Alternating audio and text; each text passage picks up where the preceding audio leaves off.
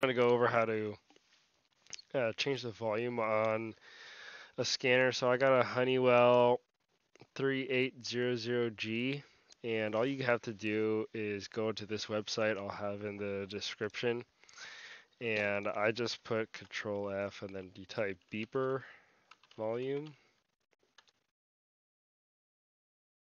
And so it's set to a really loud noise, but so I could just scan the screen here.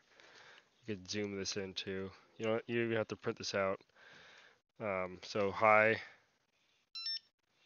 So now when I scan something, let's see. If I scanned it, that code, pretty loud.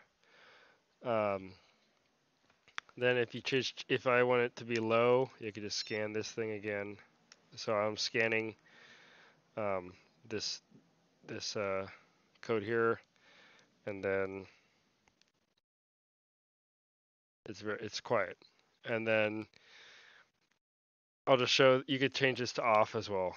So you scan this, and so now when I scan something,